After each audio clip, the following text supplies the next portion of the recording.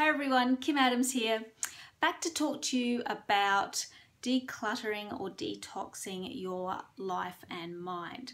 So in the last video I focused on how important it is to actually create physical space around you to get rid of the stuff that you no longer need.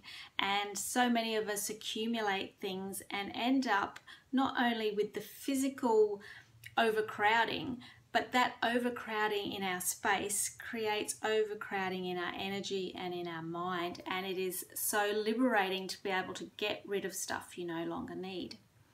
So once you've created that space by selling stuff, giving it away to charity or friends, or just throwing it away, it really does give you that sense of freedom. It's quite a liberating feeling. So the thing I wanted to talk about today is decluttering your mind. Now, if you're like me and most people, we spend way too much thinking about way too many things and worrying and turning things over in our mind, that our mind literally is just stuffed with thoughts and worries and concerns, that there really isn't any space to find creativity or peace or to even think more openly about things, because we're literally weighed down with these thoughts that just keep churning in our mind. It gets a bit like a ball of wool in there sometimes, I think, where everything is just tangled up. And then when problems do occur, it's really hard to see solutions because we're just too tied up in our heads. So it's really important to create space in your mind as well. And one of the ways that you can create space is by doing some mindfulness meditation, or even any type of meditation or breathing exercise that works for you. One of the common fallacies about meditation is that it's something you have to do by sitting for an hour in total silence and not thinking, which is not the case at all. One easy thing that you can start to introduce into your life to start allowing that ball of wool to untangle in your head is to spend 5 minutes each morning just sitting and noticing your breath. It doesn't have to be for an extended period of time. If you find 5 minutes is easy for you, then you can start to extend it as you get more practice at it.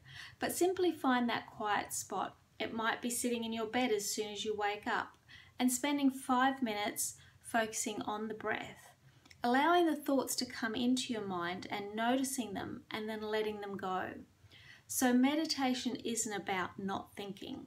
We can't not think. Only the most advanced masters of meditation and mindfulness can really totally clear their mind.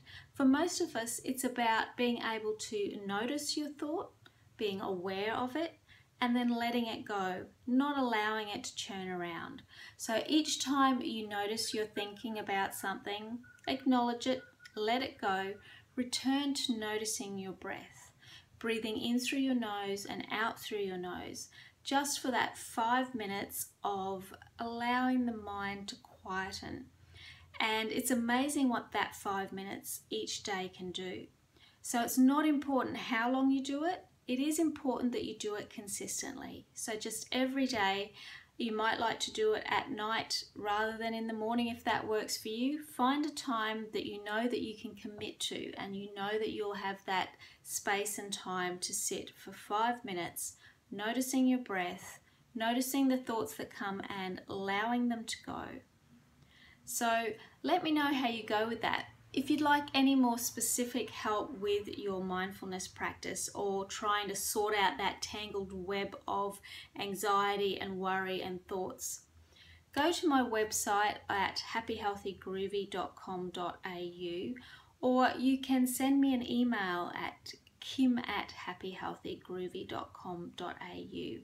And we can have a discussion, and I can give you some more personalized tips on how you can start to create a little bit more space in your mind so that those challenges that seem insurmountable are something that you can deal with easily and without the stress and worry. So I hope that was helpful, and I'll talk to you later. Bye.